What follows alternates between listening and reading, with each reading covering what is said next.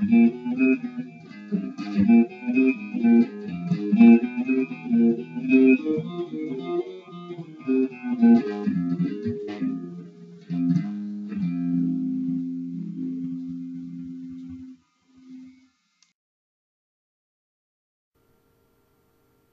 there, and welcome to the Paula Fiscal Show. My show airs on Sundays at 3 o'clock p.m. on Channel 29, and I also upload it to YouTube and Instagram, Twitter, and there is a Facebook page. So, welcome to the show. This is the anniversary of the 1 year time that I have the show. When I began the topics that we were going to cover, I included the word finance. Now, over the year, I have had entertainment, education, criminal justice, and I didn't have any finance people. So this year, I'm going to start off this show with a what I would call a fund manager. Now, my studio producer just said, fun? Yes, that sounds like something I can enjoy. But we are saying is funds. So we're going to talk a bit about financing businesses and also some of the funds that are available for those of you in business. We want to welcome Robin Lee Allen, and he is located here in the city of San Francisco, and he hails from the East Coast. He is currently the managing partner of a company called Esperance. So welcome very much to the show, Robin. Thank Please you, Paula. let us know a little bit about your background and how you started in the industry, and we welcome you. Thank you. Yes, basically, I went to Babson College in Massachusetts. I then followed up with some studies in New York at the New School University and also at the Institute for Humane Studies at George Mason University in Applied Economics. I did my undergrad degree in entrepreneurship and legal studies. I started off doing investment banking and something called turnaround consulting, which is basically crisis management for for-profit firms. Typically, I only deal with small businesses, so that means $50 million in revenue and under. Wait a second. Let's go back to that. $50 million in revenue below. and under. Mm-hmm. So does that mean that you'll be spending time here in San Francisco with companies that are in the $250,000 range, or is there a limit? Is there a minimum? It depends. Typically now we've been doing a lot more looking at principal investments, which means actually trying to acquire firms. And typically when you're running a fund, you don't really have so much time to look at $150,000 deals. It's better to look at, say one or two $50 million deals. So you're talking about acquisitions? Acquisitions, that's correct. Mergers? That's an exit, yes. But startups, are those very much included? If you work with a startup, how much? For my fund, we don't do startups. We provide a lot of advice to startups in the past. But as far as actually, capital infusions, it's just not our area. So we're talking about capital infusions, in which case that means something like the show on television, the Shark Tank? Yeah, actually, yes, I know Damon. Yeah, so it's something like that, yes. You know one of the Shark Tank people? Yeah, Damon John. Yeah, we invited him to come over to Babson College, and he taught over there for a year. Oh, wonderful, wonderful. That's good news, because when those of us that are involved in business, and I say this because I myself have been a business development consultant in San Francisco for over 30 years. We love to watch shows that infuse money into a good idea and a good profit-making enterprise, but we can't always tell exactly where to put this money. Maybe you can share with the audience a little bit about how you determine which companies you're able to help. Yeah, that's actually quite important.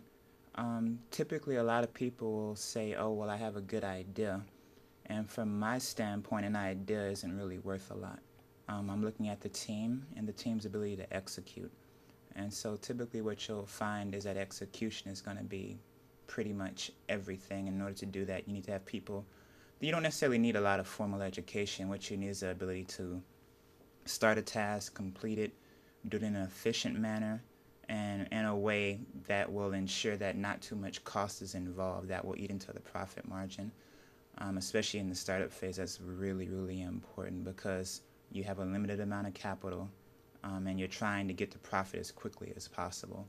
And you want to avoid having like really high burn rates. A lot of venture capitalists, this is why we don't do venture capital, is the burn rate's too high. So you're talking about then going into a business and getting their accounts receivables, their accounts payables, taking a look at their payroll, taking a look at their overhead, and then determining from all of those pieces of information, all of those pieces of intelligence, exactly where you can help them? Exactly, yes. Typically, private equity is about cash flow. It's cash flow, cash flow, cash flow. And so we're looking at various ways to increase cash flow and to manage it in such a way that the enterprise will be sustainable. If you don't have enough cash, you die. It's really simple. So the difference between cash flow and profit and loss is? With the profit and loss statement, what you see is a lot of finagling around. So a company can have a loss, but they can still have... The word finagling is reference to? There's something called GAAP, generally accepted accounting practices. Okay. And people, that allows a lot of leeway for a lot of stuff that's legal but not necessarily moral. And so my job is to dig through that and actually get to the cash flow reality. Okay, so when you're digging through that, then that means that you spend a couple of days, a couple of weeks. How long does it take for you to go through a company and get the real figures? Yeah, depending on the size of the company, due diligence can take anywhere between 2 weeks and maybe as long as 6 months if it's a really big company. But yeah, the point is to get to really, really dig down into the numbers and get an understanding of them. And then do you also do interviews with all the employees? Yes. And do you get into their personal lives to see whether or not one of them is spending $1 million every year? I do conduct interviews with all the employees. I try not to dig too much into people's personal lives. I've always been big about respecting people's privacy, so that's really important. But on the other hand, if there should be a large amount of cash flow and there isn't, you're going to have to do some intelligence work. Exactly. Yeah, I've had situations in which employees that were hard up on cash actually were taking cash from the register, so it's definitely a concern. So then, when you do this service for a business or a company and you believe that they're a good candidate for a cash infusion, then where do you go to get the funds? Typically, before we were doing kind of one-offs for each business. So basically, there are a circle of investors that I go to, and I pitch them the idea, and they say, okay, I want in, or this person wants in, and another person doesn't. And it's fairly simple. It's a pretty straightforward process once you know the people and you have the connections. And is it similar to when you're applying for a mortgage and your mortgage broker takes your deal to all the various banks? Oh, yes, in that sense, yes. Basically, I'm a deal syndication specialist in that regard. So, yeah, that's the same thing. Yeah, and so when you're looking for a fund to present to the owner, do you bring in 1 fund, 2 funds, 3 funds? Is there a minimum or a maximum? No, it just depends upon who wants to invest. Right now we've been focusing more on our own funds, so it makes it easy for us to just acquire all the stock ourselves. But when we're dealing with multiple entities, we wouldn't want more than, like, say, 3 or 4. You can't have too many voices at the boardroom table. And you're talking about your own funds, so that means that your company invests and is looking to invest in companies here in San Francisco. Yes, we are a principal investor. Mm-hmm. And what kind of companies to give our viewers a chance to take a look, are you looking for right now? Yeah, that's an excellent question. So basically, in sort of differentiating us from a lot of other people in the San Francisco Bay Area, we actually invest in real companies. So those bakeries, those mom and pop shops, those automotive repair specialists. We've done restaurant groups, transportation companies, bottling plants, people who produce goods and services, and who service what I call the real economy. So we're not so heavy on the tech focus. We actually deal with real businesses that actually supply people's day-to-day needs. I was just going to ask you that. What about the tech companies? But you're saying that your fund does not fund the tech companies, but it would fund a bakery or what about the industry of pets? You realize there's more pets in San Francisco than there are people. No, let me reword that. There are more pets in San Francisco than there are children in our school system. Yeah, I think that's over definitely 50,000 a trend. pets in San Francisco. Yeah, I've definitely noticed that, where everybody has a dog, and I met a woman today. I didn't know she had like 3 or 4 cats, and definitely. I mean, we're willing to look at all of it. Again, it's just a function of cash flow, and a lot of technology firms out of the door, they don't necessarily have the cash flow that's necessary to do what it is. So if I wanted to recommend a friend of mine who has a dog walking business, and she has about 10 dog walkers, and they also do grooming, and they come in and they do the mobile grooming, and they're talking about looking for funds. Would that be the kind of a company that you would talk with, or is that too real? If I would do like a quick analysis of the pricing. So like, let's say that it's $20 an hour. You have 10 walkers that are doing 5 dogs at the same time per hour. So that would be $100 a person, and the 10 walkers, that's $1,000 an hour. And say they only did 5 hours a day. That's 5,000, and just say 5 days. We do have. So we're at 25. I'm not certain how many when you restaurants we multiply have, that but out it's for around 2 weeks the a year, numbers 4 of weeks a the month. pets. So Yeah, I we mean, have so many restaurants here that open and close, and then there are some restaurants that stay around for years and have been here for years, like Mel's on Gary and on Van Ness. Mel's used to be the drive-in with the San Francisco Tennis Club former owner Mel Weiss and his 2 sons. That restaurant, when you walk in the door, everything looks very standardized. All the restaurants look like cookie cutter restaurants, but they are owned and operated by a local person. So is that the type of restaurants that you would assist in funding, or are you looking for more of a Denny's or a McDonald's franchise, or how is that determination made? Typically, we don't do the Denny's and McDonald's. We don't have that much money. So like that local place that's been around for 10, maybe 5 or more years, that's the sweet spot. So that's really, and if it's popular and everyone knows it and they frequent it, that's all the better. Yeah. Oh yeah, there's a lot of restaurants that are like that. And in this city, the act of eating out is so common. Some people never eat at home. They always eat out. And there are so many restaurants that you could make a list of all the restaurants we have in town and start at the beginning of the year, and you'd never finish and never end, because there are so many that by the time you reach the end of the year, that same restaurant you started at first might be changed, so you have another restaurant to go to. Yeah, it's really weird. Most restaurants that start up will fail within the first year of doing business. So it's really funny. What's the percentage? The percentage of the failures in restaurants? Goodness. Within the first year, I want to say it's at least 50%. 50%. Within the first 12 months. I don't remember the exact numbers, but it's extremely high. Well, it is. Yeah. It is a high risk business because it deals with perishables. Yeah. and if you think you're going to have 100 people and you only have 50 people, that 50% of the food that you bought for that day goes bad.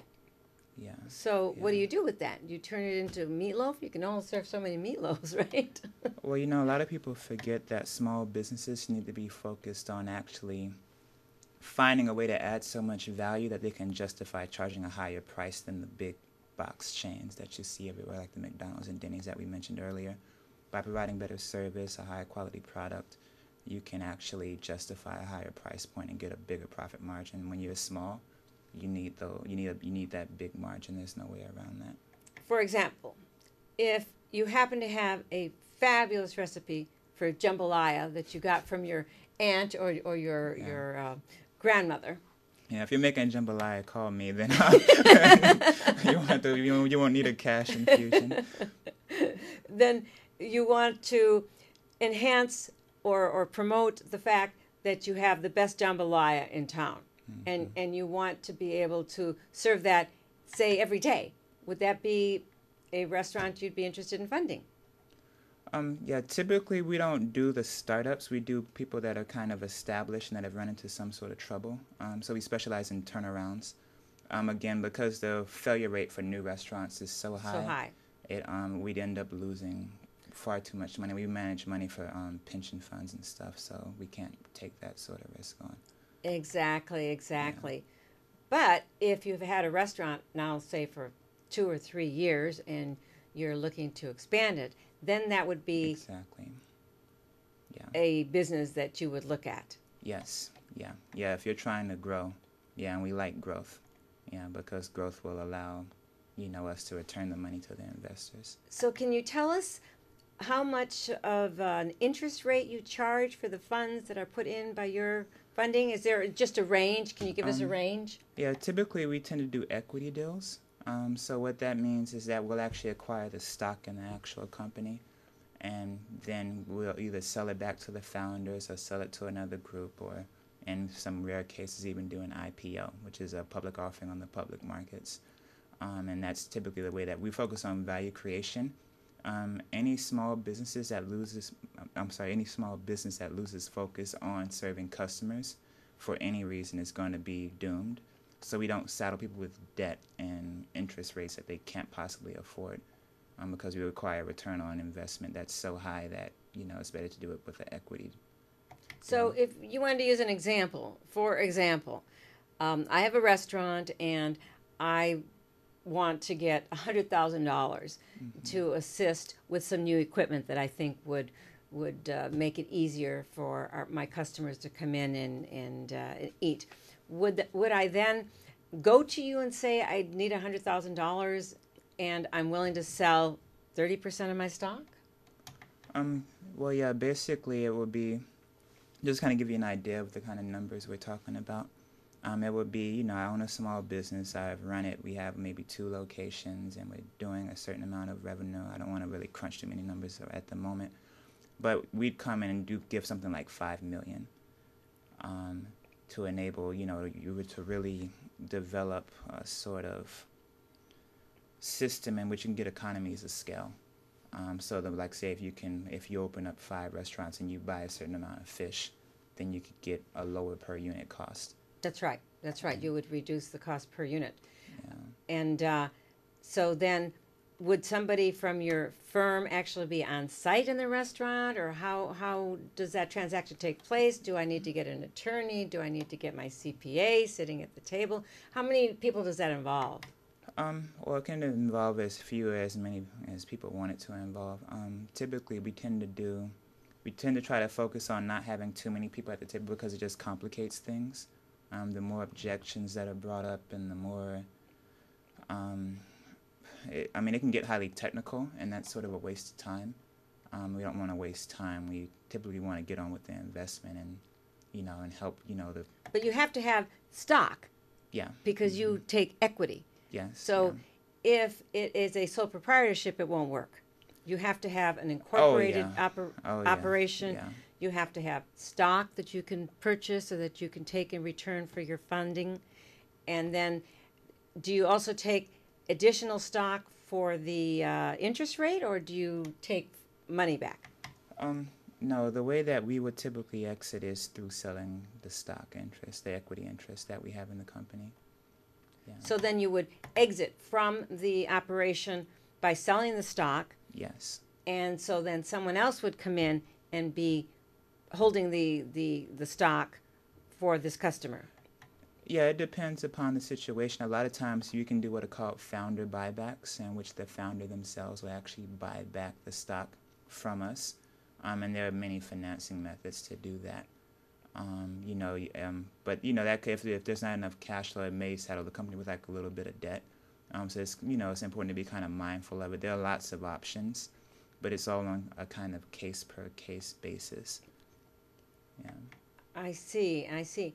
So that if someone was interested in getting some of these funds, you then are suggesting, or that there are some requirements, there are some basic fundamentals, such as you need to have been in business for 2 to 3 years, you need to have a good set of books, so that you can take a look. Basically, yeah. Just for kind of deals like this, I think the best conduit to get in contact with someone like me is like I do right now. I'm doing a lot of work at Wilson Sonsini Goodrich and Rosati, WSGR, and they have a space for entrepreneurs that's on 139 Townsend Street, which is downtown San Francisco. So coming into there and talking to one of the attorneys there, they're the #1 law firm in the United States for venture capital, and by extension, private equity in general. And then their competitors, Fenwick and West, I believe, which also, obviously, if they're a competitor, they have a good operation. So, law firms tend to have the connections that people would want in that regard. So you would start with your legal entity. Yeah, legal counsel, yeah. Right. Yeah, and it's not any legal counsel. We're talking competent legal counsel and legal counsel that's connected. Yeah. Well, I happen to know the numbers of San Francisco attorneys here. We have 15,000 attorneys that are able to practice in this city. I don't know the exact numbers of how many actually are practicing, but we do have a lot of attorneys here. If there are 15,000, I would probably say maybe 10% are the ones that you want to be looking for and trying to deal with. Yeah. So then we open up the yellow pages and we look for what? I would look for WSGR. That would be the go-to. WSGI. You would. Or WSGR. That's Wilson, Sonsini, Goodrich, and Rosati. Just look up #1 venture capital law firm, and they'll pop up. Wonderful. And say somebody would like to contact you to have a good lunch or a chat. Yeah, basically, if you put my name into Google, my LinkedIn profile will pop up. It's my full name, Robin Lee Allen. It may be on the screen. I'm not sure. But it's... that would be the way to reach you. That'd be the best way to reach. Yeah, basically, and then connect to me through LinkedIn, and that's probably the best way. Yeah. Robin Lee Allen. And so I want to ask you just a little bit about how did you get started in this industry, and if you wanted to advise some of our viewers how to do what you do. Oh, how to do the same thing. So basically, I'm going to give a really, really simplified version. I basically started off working in an investment bank in New York. Around the same time I started doing little consulting jobs for small businesses. I realized you could make the same amount of money helping small companies as I was working at the bank. And so I started doing it full time, and over the years, my reputation just kind of spread around, and people would ask me what I do. It's kind of like what's happening in San Francisco now. The more people I talk to, the more they say, oh, I know this person, I know that person. And it just kind of grows on its own. But the first rule is to really just kind of go out and do an excellent job. It doesn't require a lot of education. It doesn't require a bunch of certifications to do turnarounds or to do alternative investment fund management. But it does require that you be really, really skilled. You have to know what you're doing. You have to have read up and studied. Having a great education helps you a lot with investors. But the big thing is, really going out and starting to practice. And typically that will involve taking deals that people are overlooking for some reason or another. So there's some sort of moral hazard there, but that's the way that you get in. Well, we want to thank Robin Lee Allen for joining us on the Paula Fiscal Show.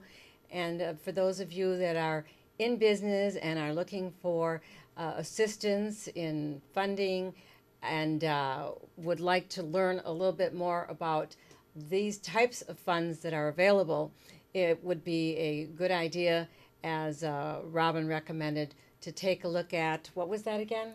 Yeah, the name of the firm is Wilson, Sonsini, Goodrich, and Rosati. And they have another, there's another firm called Fenwick and West, but WSGR. That's the name of the firm that I recommend the most. Fenwick and West, there you go. So once again, thank you for joining us. We are looking forward to hearing from you.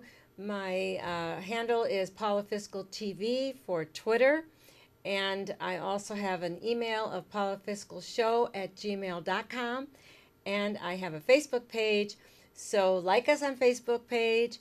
And I want to give a shout out to, also for this show, for Chef Sharon Lee, because it's because of Chef Sharon Lee's invitation for me to go to City Hall to celebrate the Black History Month that I had the rare opportunity of meeting Robin Lee Allen. So once again, thank you so much for joining us.